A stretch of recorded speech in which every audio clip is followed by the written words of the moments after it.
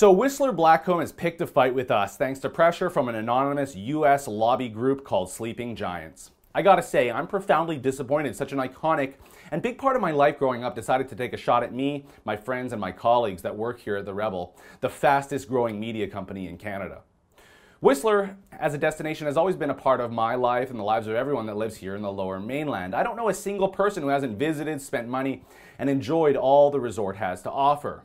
Skiing and snowboarding in the winter and golf in the summer is how it's been for me and so many others who really do feel blessed that not only do we live in the beautiful city of Vancouver, but we have this amazing resort community just a 90-minute drive away. Whistler always had this small town resort feeling despite it being a worldwide destination each and every winter. But that changed in 2016 when the locally owned Whistler-Blackcomb ski resorts sold the company to the US-based and globalist Vail Resorts for a cool $1.4 billion. And immediately this past winter, locals began to feel the alienation.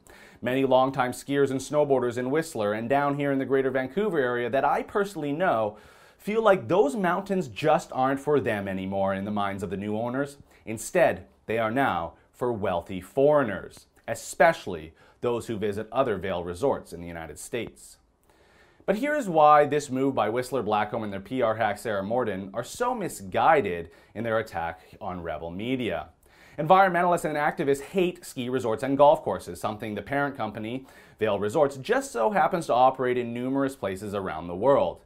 In fact, despite sucking up to the environmental lobby, Vail has still been on the receiving end of eco-terror attacks on their resorts.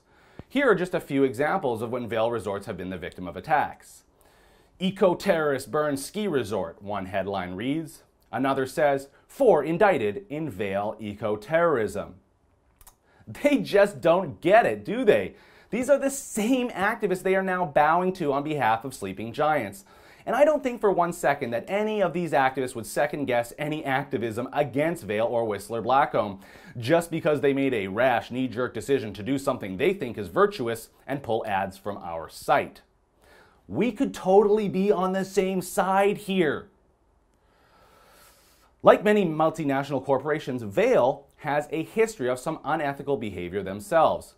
In fact, in 2015, Vail came under heavy fire for forcing their employees at their Vail, Colorado resort to share rooms, sometimes shoving 3 to 4 employees into a small 600 square foot one-bedroom unit.